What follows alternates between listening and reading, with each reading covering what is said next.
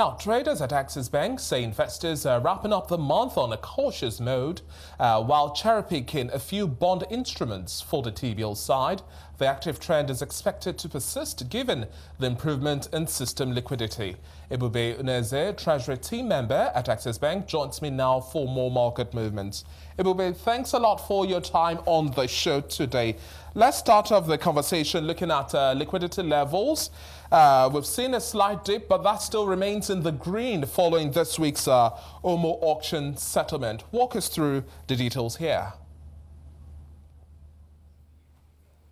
Thank you, David, for having me. So, as you rightly pointed out, yesterday we saw markets open in a decline of 329 billion to open in a credit of 149 billion. Despite this decline in system liquidity, we still saw the OPR and overnight rates decline to close the day at 28.8% and 29.5% respectively. The decline in system liquidity can be attributed to the OMO auction, which we saw the central bank float an OMO auction on Wednesday, where they sold a total of 500 billion was on offer. However, at the auction, a total of over 900 billion was sold, largely skewed to the 363-day bill.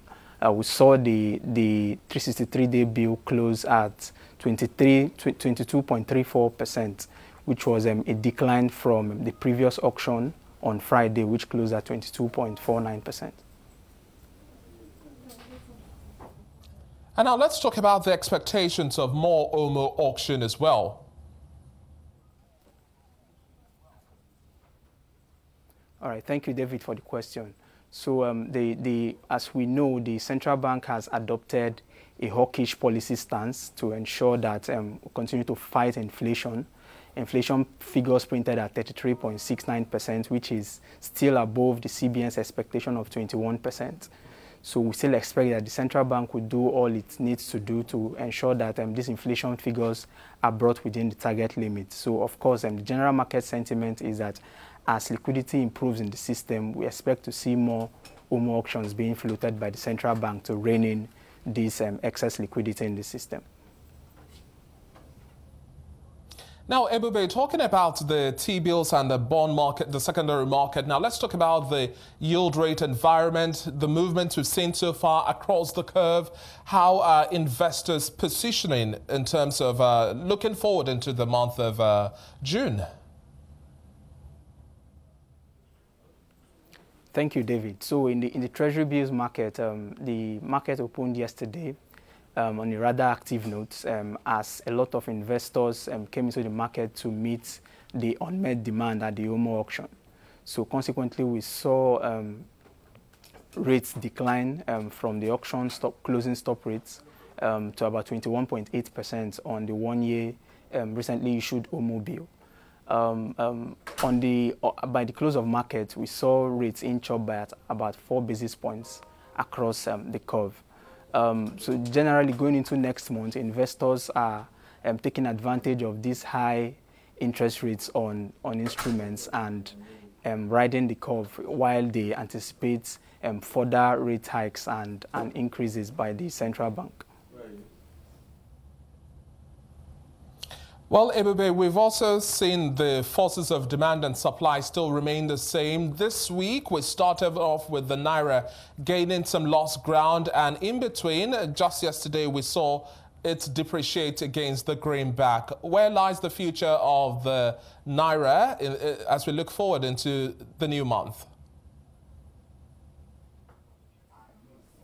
Thank you, David. So as you rightly noted, the Naira is currently trading around 1,400 levels. At the NIFEX, the Naira closed at 1,439, while at the NIFEM, the Naira closed at 1,484 yesterday. As you also pointed out, during the week, we saw the Naira appreciate significantly by over 200 Naira to close at 1,200 levels. The general market consensus is that rates would continue to hover between 1,300 and 1,400. And this on the back of expected foreign currency inflows by next month. We noted earlier today that this the government has received over $800 million from the World Bank for the electricity subsidy fund. And this is one out of many multilateral funding activities which the government has been embarking on. This is also against the expected Eurobond issuance which the government is looking at doing towards the end of June or starting Q3 of this year.